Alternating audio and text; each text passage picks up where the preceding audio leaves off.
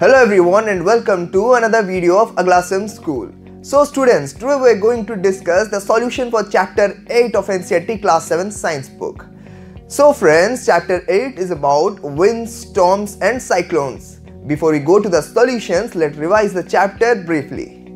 The air. The air is the invisible gaseous substance surrounding the Earth's atmosphere. By volume, the dry air contains 78.09% of nitrogen, 20.95% of oxygen, 0.93% of argon, 0.04% of carbon dioxide and trace amount of gases too.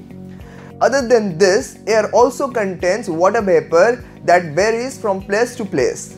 Now let's discuss about the properties of air, and the first property of air is air expands on heating and contracts on cooling. 2. Warm air rises up whereas cooler air comes down to take the place of the warm air. 3. Air around us exerts pressure. As we know that air moves from the region of higher pressure to the region of lower pressure, the moving air is also called wind. Wind is generally of two types. 1. Wind current. 2. Thunderstorm. Now if we talk about cyclones, then high speed winds and difference in air pressure causes cyclones. These days cyclones can be monitored with advanced technologies like satellites and radars. So students, this was all in this chapter. Now let's move to the exercise. And the first question for this chapter is fill the missing words in the blank spaces in the following statements. A. Wind is dash air, and the answer to it will be wind is moving air. B. Winds are generated due to dash heating on the earth, and the answer to it will be winds are generated due to uneven heating of the earth. C. Near the earth's surface dash air rises up whereas dash air comes down, and the answer to it will be near the earth's surface warm air rises up whereas cold air comes down. D. Air moves from a region of dash pressure to a region of dash pressure, and the answer to it will be air moves from the region of high pressure to the region of low pressure. Now moving to question number 2, suggest two methods to find out wind direction at a given place, and the answer to it will be the following are the two methods to find out the direction of the wind. 1. While flying a kite, air exerts pressure on the kite due to which the kite flies. The direction in which the kite flies is the direction of blowing wind. 2. While riding a bicycle, the direction in which it is difficult to ride is opposite to the direction of the blowing wind. Therefore, while flying a kite or while riding a bicycle, the wind direction at a given place can be determined. Now let's move to the question number 3.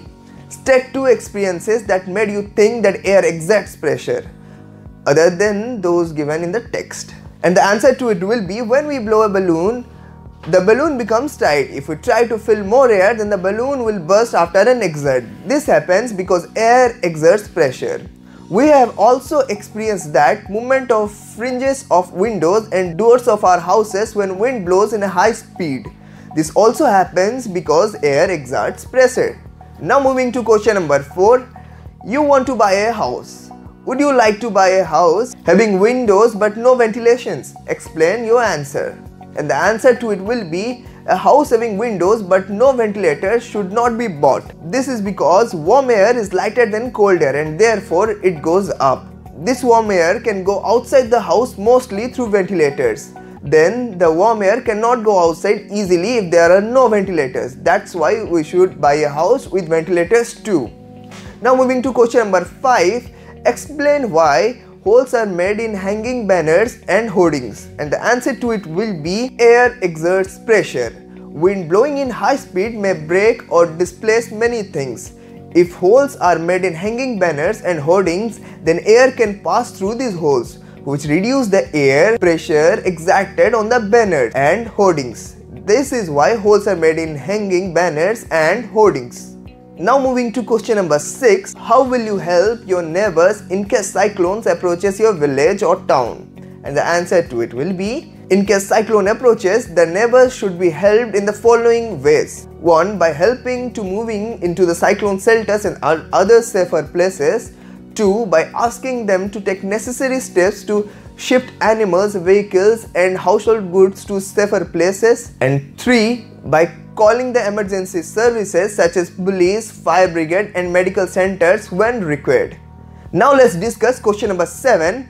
What planning is required in advance to deal with the situations created by a cyclone? And the answer to it will be, the following planning is required to deal with the situation created by the cyclone. 1.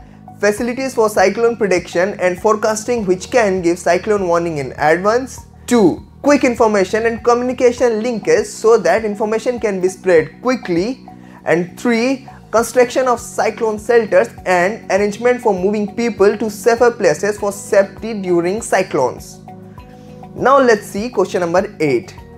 Which of the following places is unlikely to be affected by a cyclone? And the options are Chennai, Mangaluru, Amritsar and Puri. And the answer is Amritsar. Now let's see question number 9. Which of the statements given below is correct? And the statements are: 1. In winter the wind flows from the land to ocean. 2. In summer the wind flows from the land towards the ocean. 3. A cyclone is formed by a very high pressure system with very high speed winds revolving around it. And 4. The coastlines of India is not vulnerable to cyclones. And the answer to it will be 1. In winter the wind flows from the land to the ocean. This is called land breeze. So students, this was all for this chapter. Hope you liked the video, and if you did, then do not forget to like it and share it with your friends. And if you still have any doubt, then you can let us know by writing in the comment section below. And do subscribe our channel for more such NCERT videos. See you soon. Till then, bye bye.